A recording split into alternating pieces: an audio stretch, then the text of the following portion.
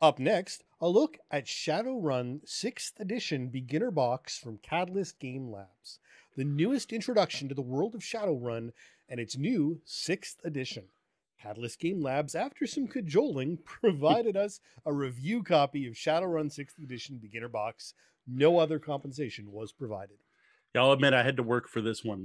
They did not want to give me this box set, so hopefully this makes them happy with that.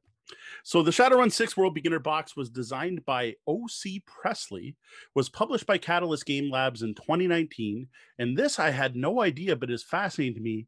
Under license from Tops, yes, the playing card or collective, what are you? Trading card company. They own the rights to Shadowrun. I had no idea. Well, the best way to see what you get in this RPG box set is to check out our Shadowrun 6 World Beginner Box unboxing video over on YouTube, a link to which we will be sure to put in the show notes. Now, I gotta say, reviewing an RPG is quite different from reviewing a board game. And reviewing an RPG box set is even different from that. So what I think I'm going to do today is go through each of the different things you give in the box, sharing my thoughts on each as I go, and then at the end, I'll do kind of an overall impression. Now, what I do need to note, and this is important, is this is what I call a read review. Due to the global pandemic, I have not gotten a chance to actually sit down and play this RPG box set.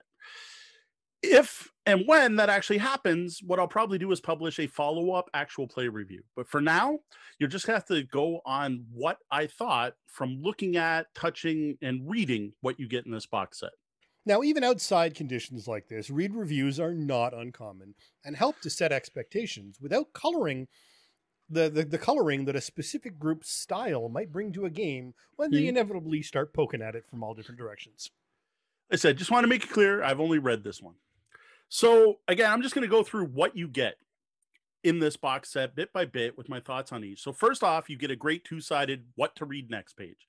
Now, this is something that in my opinion should be in every box set that's ever been made, possibly even most board games, especially if there's multiple books or multiple sets of contents. And this particular one does a good job of telling you where to start and what you need to do to play as soon as possible. So even what you could skip over if you really just want to get the game to the table. There is nothing worse than getting a big hunk of reading, settling down, and 100 pages in, find out that the book you thought made sense to read first relies heavily on that other book over there you haven't touched yet. Yeah, I've definitely experienced that one. Next, you've got the dice. Now, these are some sweet-looking purple on black custom dice. Now, Shadowrun always has been, since the start, continues to be a D6 dice pool base game. I think anyone out there that knows Shadowrun knows that it's one of those games where you need tons of dice. Now, in this system, which I'll dive into further, ones can lead to glitches, and 5s and 6s are hits. So these particular dice feature this traditional Shadowrun horned skull. It's something off the original first edition book. That replaces the 1s. Now, the 5s and 6s have this Shadowrun S. It's this Aztec-looking snake that's there along with the 5s and 6s. So it just makes it clear to see if you have a potential glitch or hits. Otherwise, they're standard D6. And really, you can't go wrong giving a role player more dice. And since it is a beginner box, you need to make sure that those players don't need anything else in case they really are trying this as their first ever game.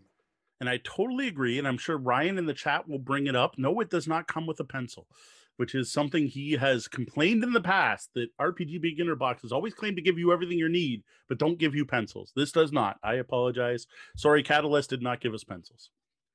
So the next thing in the box is a 4-page pamphlet entitled An Instant Guide to the Sixth World. Now, this tells you a bit about the Shadowrun setting. In particular, this new 6th edition has a 6th world. It talks about how everything has a price. That's a big push for Shadowrun.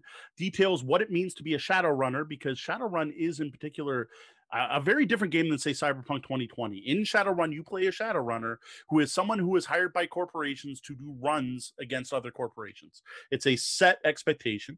It gives you a timeline for the setting and then points out 10 of the biggest corporations with a focus on how one of the ones from the previous setting no longer is, and there's a new big 10.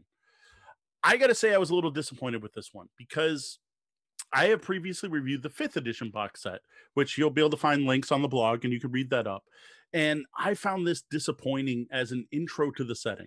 While this did give me an idea what the game was about, it didn't make me excited. Like, I wasn't like, oh, that sounds awesome. I was just like, Okay, yeah, here's these 10 corporations. And it told me how many employees they have and what their stock market ticker was. But it didn't tell me who As Technology is or why I would care. So I thought that was the last box did a much better job, detail setting intro, and like it even included part of the Shadowrun novel. Just did a better job of getting me excited about the world. Also, I take issue with anything that's called instant and requires 4 pages of reading. Yeah, I guess that's not instant. They expect you to just plug it in and download it to your cortical stack. That's the problem. And I didn't have mine handy.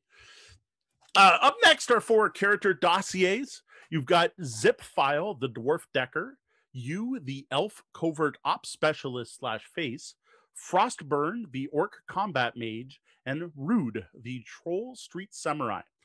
These dossiers are honestly the highlight of this box set. Each is 7 pages long and starts off with basically a character sheet in the middle of 2 pages with all these callouts on the outside telling you how to read it. Every detail on that character sheet is explained clearly and concisely. In addition to mechanics on the first couple pages, there's a whole section on background, who this character is, who their contacts are, who their friends are, a section on preferred tactics, so how to play the character tactically, and role-playing tips for each character. Now, each book also has an example Shadowrun in the back of it, which is a short story, which is supported by a sidebar that shows how the mechanics of the game apply to that story. Finally, every character has a bunch of specific tables that are important to that player class. So, for example, the orc mage has the tables for casting spells, whereas the street samurai doesn't.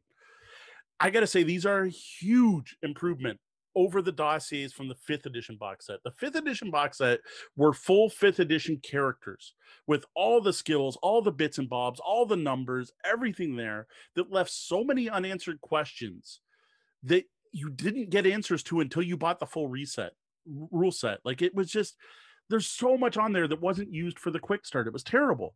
Here, every detail is explained, even if some of them were just to say, these rules aren't used in the box set, but use this as a role-playing prompt. And see, this is something that is amazing for onboarding new players with.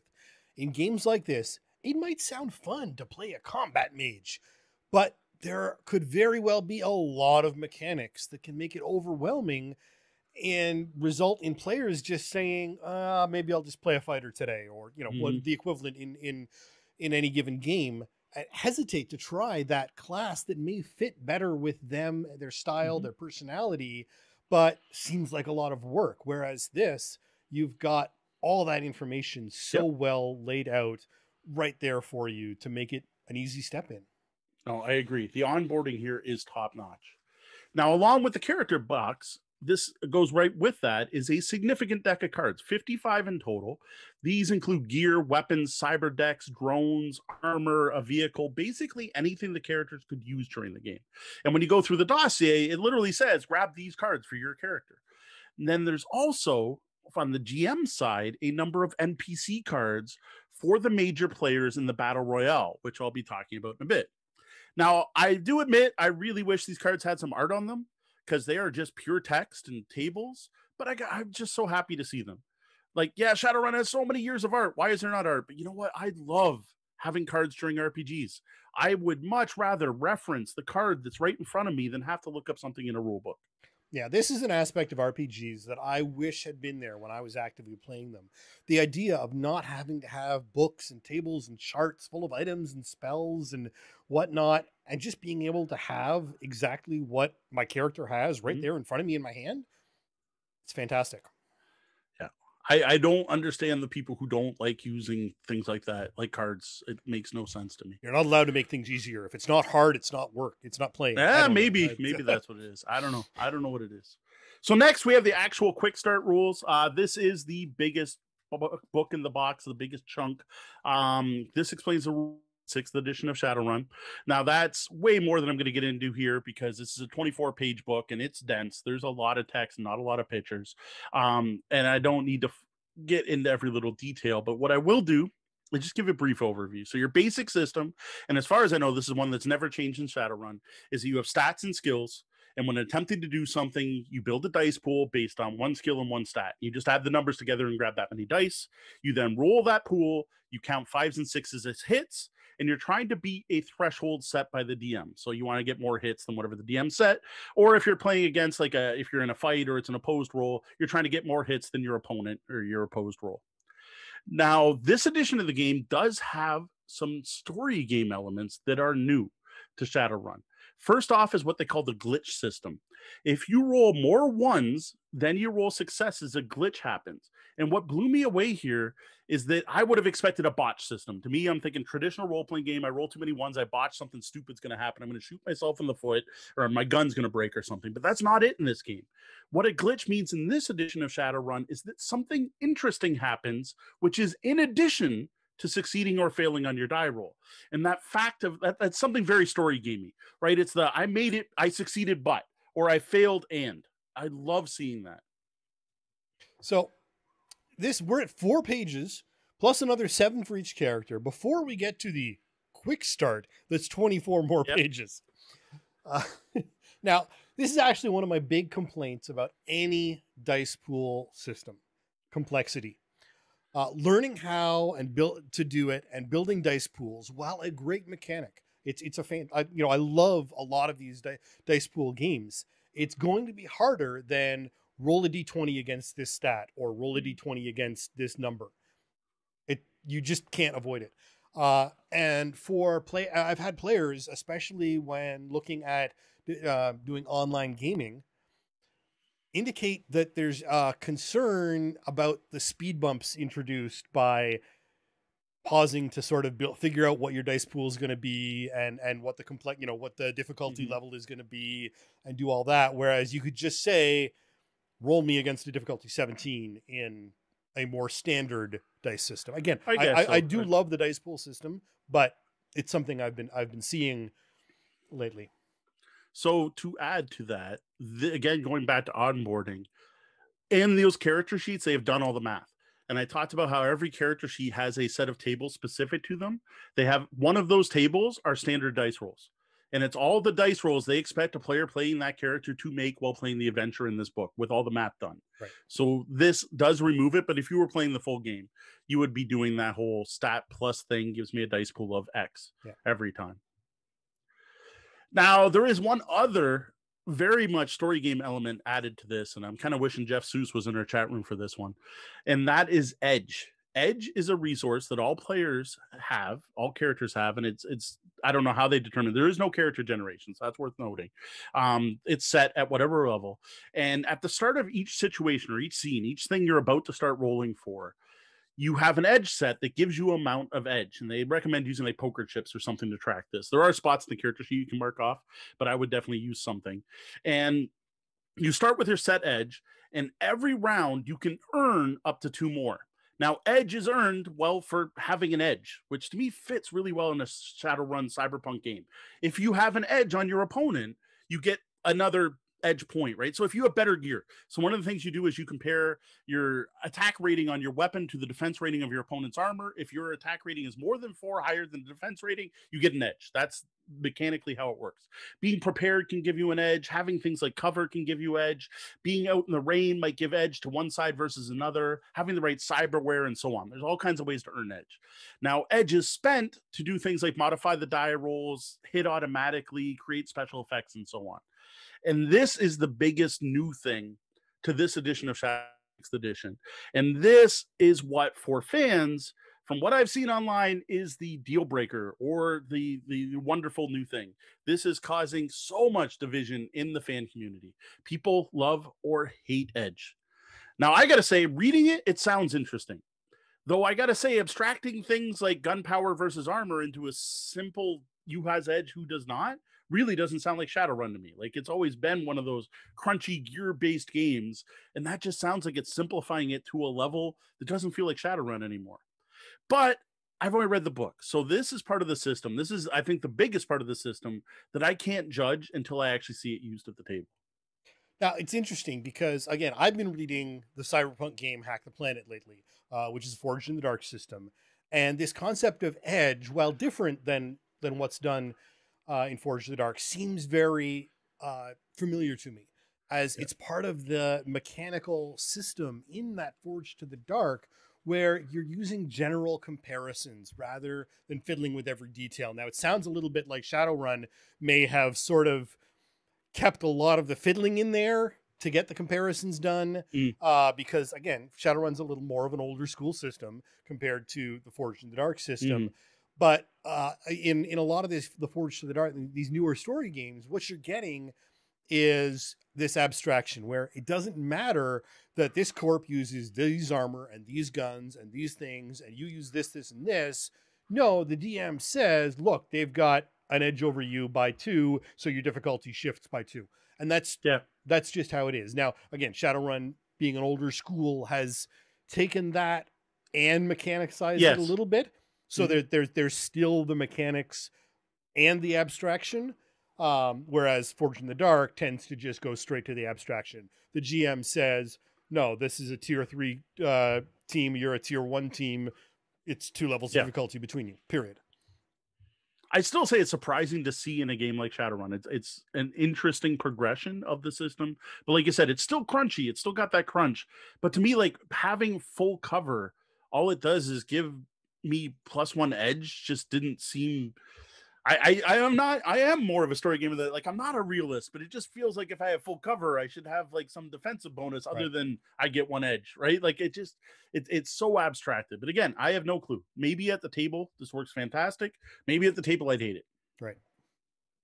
So this leads me up to the Battle Royal Adventure book. I mentioned this earlier. My biggest complaint about Shadowrun 5th edition box set was the included adventure.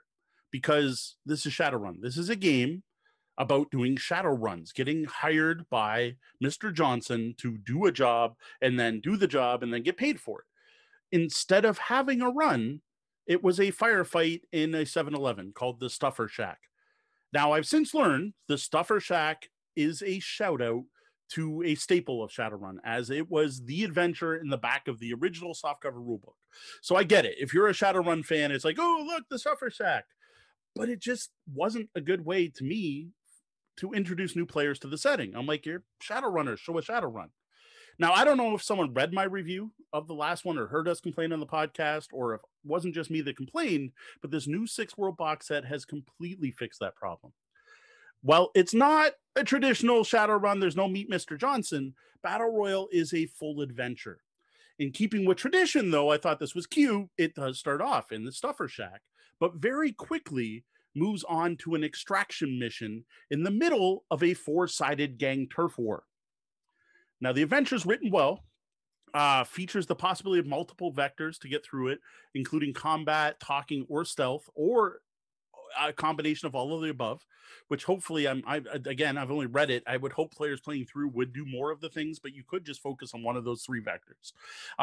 My hope would be the group splits up and each does their own thing, and then you get to see all the different sides. My only complaint, though, is what I mentioned about that setup, that this seems like it could be a bit much for a new GM.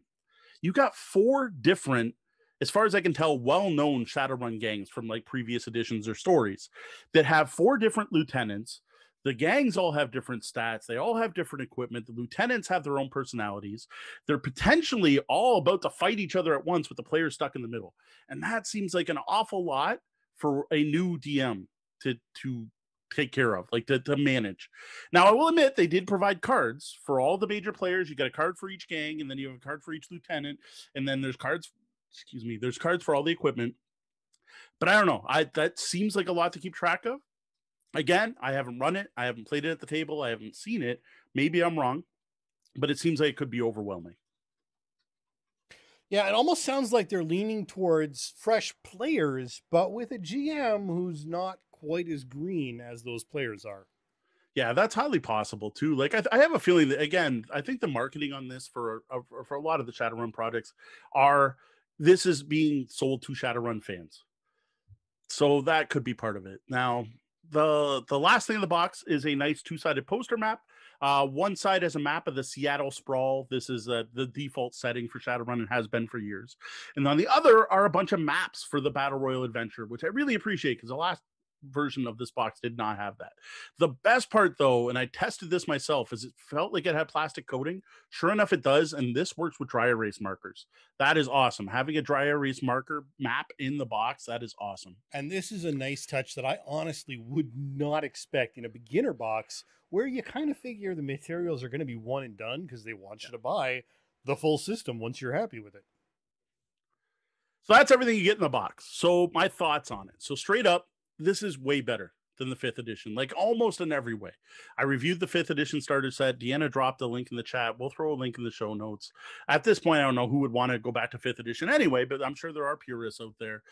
Overall, this is just a better onboarding system to the Shadowrun world. This is so much better to onboard players to the mechanics of the game. Now, it doesn't include a ton of information that isn't explained, which is nice. There was nothing that isn't used, and it includes a full adventure, which is so much better than just a fight in a stuffer shack. Now, while the last starter set might have been good for getting Shadowrun players into a new edition, and that was pretty much my overall thoughts on the last one, was this is probably a great box to get people who haven't played Shadowrun in years back into the game. I think this is a great box to get people who have never played Shadowrun into this new world. It is definitely better geared towards people experiencing Shadowrun for the first time. Now, that said, the one thing the old box I found actually did better was to hook players on the world, the setting of Shadowrun. This Styx World starter set seemed to lack something to get you excited to be a Shadowrunner, something that made me want to explore the world. Now, it did have that little 4-page book with some setting material. In the back of the Stuffer Shack, or sorry, not the Stuffer Shack, the adventure has a bunch of descriptions of the different sections of Seattle. There just wasn't a lot to draw you in. Whereas the 5th edition box set had much more detailed setting information and even included a short novella. Like, there are tons of Shadowrun novels out there. And it was also a good way to even promote the fact that you could buy Shadowrun novels. I would have liked to have seen something like that into this box set. Well, I guess at some point they need to figure out what to cut from the box, or it's no longer a beginner box. Yeah. It's just the DM guide with handouts. They do seem like they're trying to find the balance, though, even if from version to version they're teetering one way and then the other on some things. No, I totally agree. Now, I am happy to say that if you've ever been curious about checking out Shadowrun, this is a solid way to dive in the latest version, the latest world. This box is great for getting into the mechanics right away and playing quickly. Now, if you're already a Shadowrun fan, I'm not sure you need this one. Like, this really is made for new players. The basic concepts are going to be mostly what you remember. I think if the main thing you want to learn about is this new edge system, there are plenty of people talking about it online. I don't think you need this box to explain it to you. You can easily find that online.